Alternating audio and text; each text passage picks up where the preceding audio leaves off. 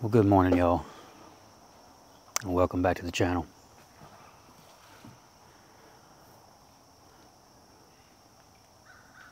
This morning I am in a cypress swamp. Not a huge swamp, nothing like what they have down in Louisiana, but we're just off the Natchez Trace Parkway, which is a scenic road that goes from Natchez, Mississippi, all the way to, I think it's Nashville, Tennessee. We're just off the road. You can hear all the cars. That's the only negative part about this place.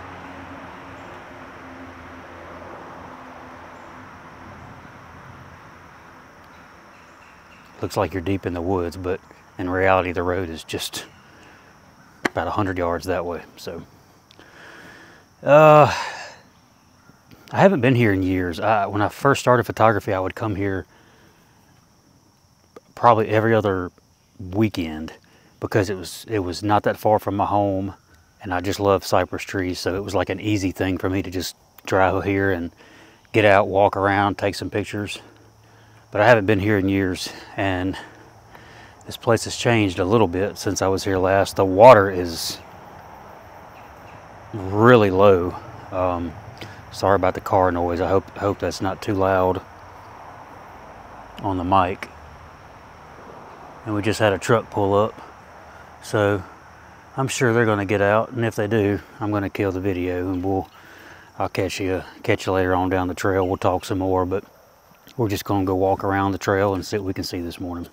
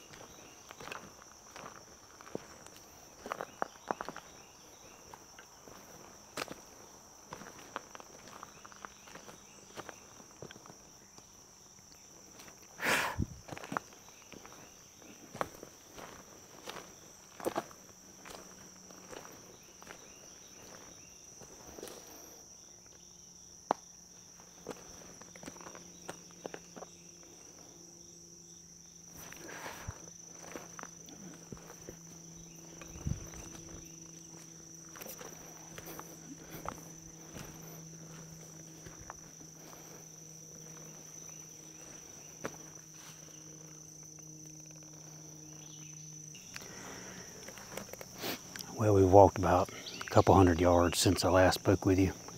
Had a guy get out of his truck who was just doing some walking this morning. So I didn't want to film right there in front of him, so I just started walking down the path and just looking to see what I could find. So I covered myself with bug spray this morning, and the mosquitoes, they are relentless. Even with spray on, I haven't gotten bit, but they are swarming me. So it's driving me insane. This place has grown up a lot since I was here last. I used to be able to walk just there at the edge of the water right there, and you could see pretty good ways out through the water. Used to be lily pads and you could sit here and watch the wildlife, but now it's just grass has done grown up so much. Can't even see anything anymore.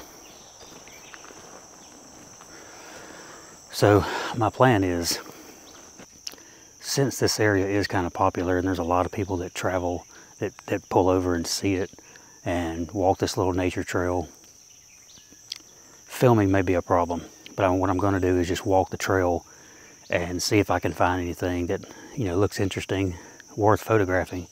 And if I do, I'll bring you back.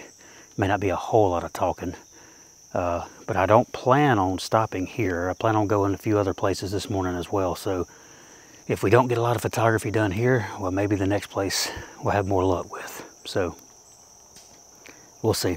Bring you back in a minute.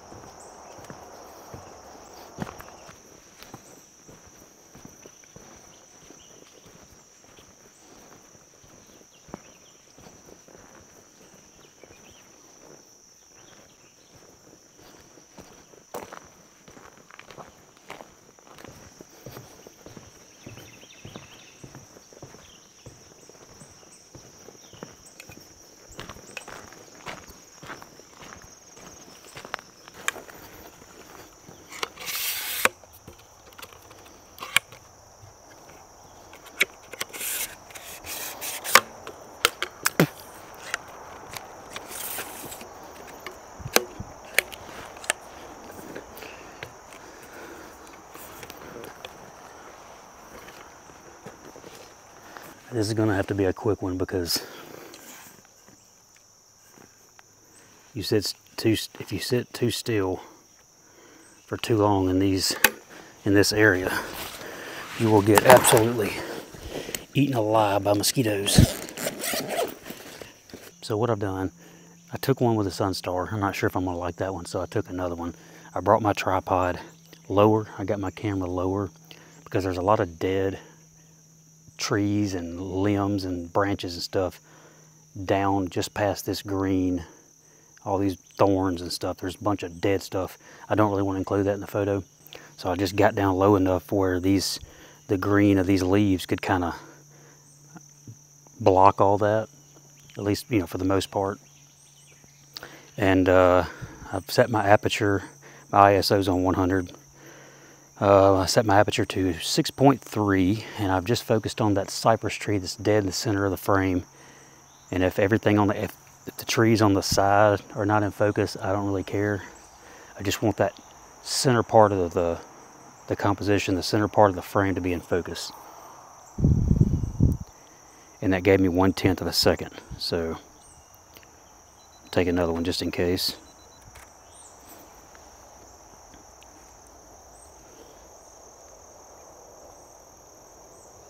But nothing too crazy, nothing great, but I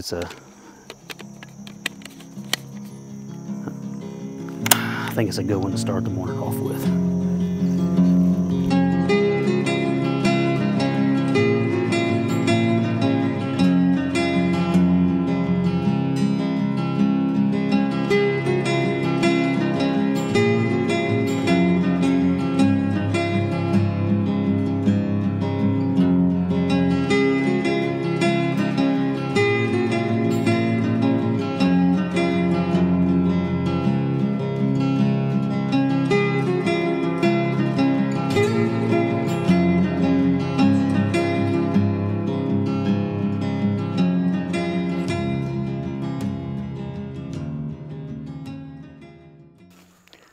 I think as photographers, we probably all have been driving down a country road and saw that one tree or that one just whatever that was just, you had to pull over to take it. It was just beautiful. Well, I've kind of come across that this morning.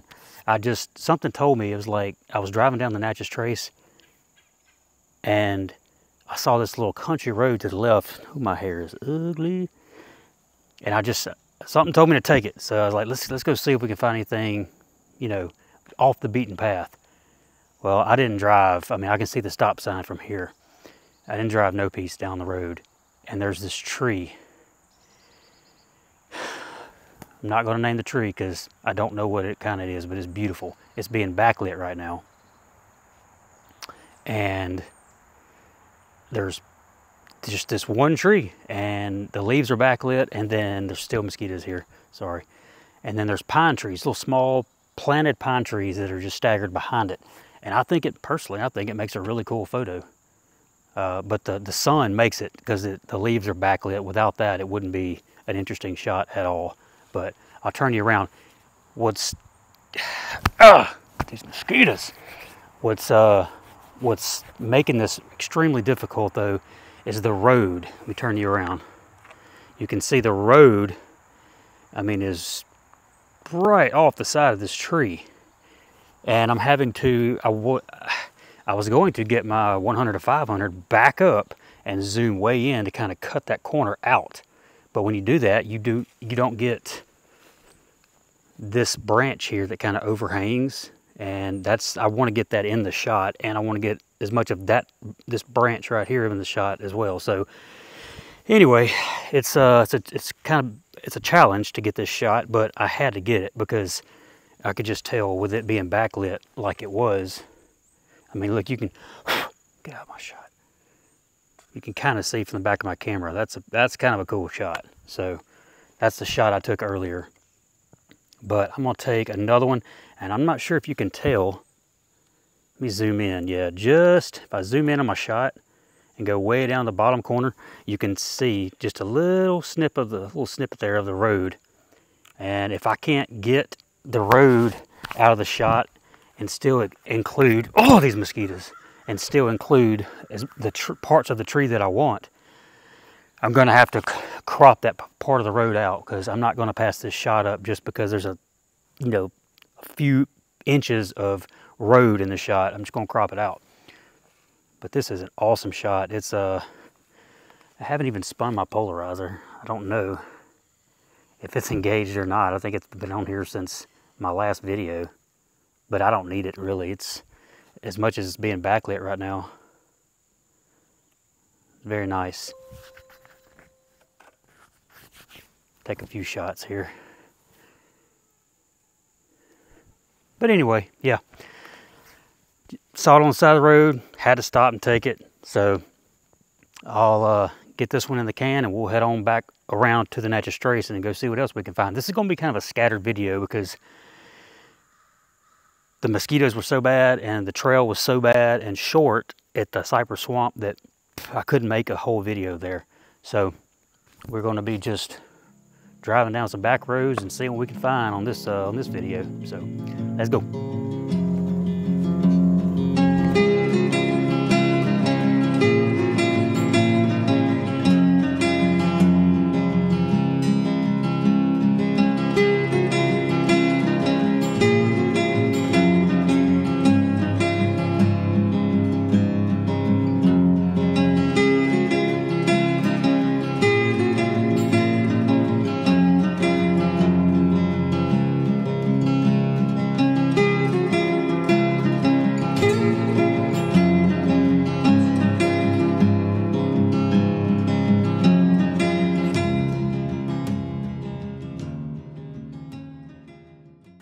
Alrighty, on to the next spot. This is a tree that I have photographed multiple times, and one I attempted it once to get a Milky Way behind it, and it didn't work out too good, mainly because I was new to photography and inexperienced. But anyway, So what I've got is a lone tree, and this tree is, its trunk comes up and it splits off in two, and kind of has this twisty motion to it, and you can see it better from the other side of the tree. But from this side, I'm shooting it from this side of the tree. It's in a field, but I'm shooting it from this side because behind the tree there's a wall of pine trees, so it adds that contrast to it. You got the dark greens of the pine needles, and then the tree right now is bare. It has no leaves on it. Actually, I don't think it ever has leaves on it. I don't know why. I think it's dead. But it's a cool tree. My plan is to turn it to a black and white, and I have it set up right now as a square crop. I put my big lens on. But what I'm going to do is I'm going to take the shot. I've got it at ISO 100, 5.6, and that's roughly giving me 250th of a second. I'm going to take the shot now just because the sun is out. My plan, like I said, is turn this into a black and white. And with the sun hitting it so bright like it is, if I turn it to a black and white, it should really pop. Especially with the dark greens of those pine trees in the background. I'm going to take one like this, and then I'm going to take another, kind of zoom back out just a little bit in case I don't want to change it to a black and white. Then I'll have that sky in the background if I want to use that in the photo. I don't think I will, but so I've got that shot. Let me go ahead and make sure it's sharp before I go off taking something else. I'm not sure if that is sharp. Always check your photos, people. You think you have it sharp and you go back and look. If you don't do it before you leave, you can't go back and take the shot. You'll sit at home and you won't be very happy because your shot is not sharp. Tell you what I'm going to do. I'm going to manually focus this just to ensure. And what I like to do is turn my stabilizer on. Even though it's on a tripod, I turn my stabilizer on when I'm manually focusing. That's the way the lens ain't sitting there doing this and it's shaking while I'm trying to focus manually. And once I get it in focus, I'll turn the stabilizer off. So just a little tip. That's what I do. It may not be for everybody, but it works for me. So, and I'm thinking the reason it may not be sharp, or as sharp as I like it to be, is because we got this strong haze.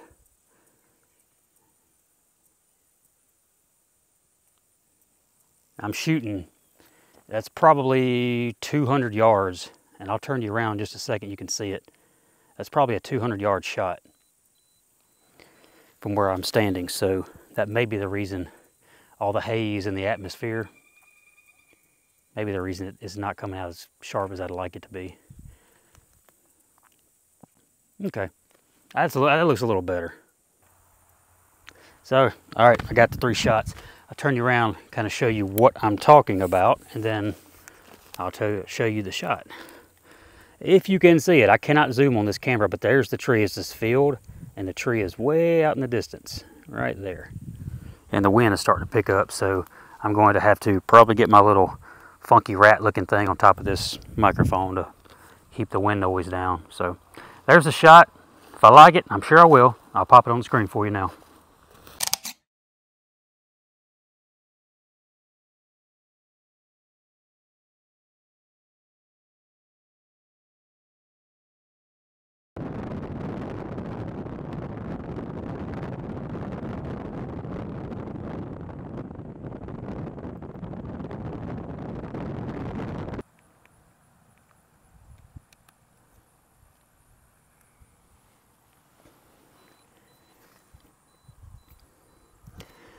So we have a bit of a unexpected little treat. A nice little surprise. They have planted, again, I'm right by the highway, so if you hear cars, I'm sorry. They have planted cotton all along the sides of the Natchez Trace.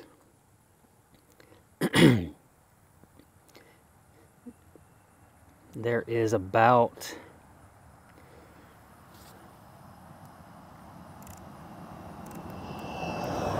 there's about a 2-mile stretch where it's on either side of the road, and I'm just trying to. It took me. Oh, these cars.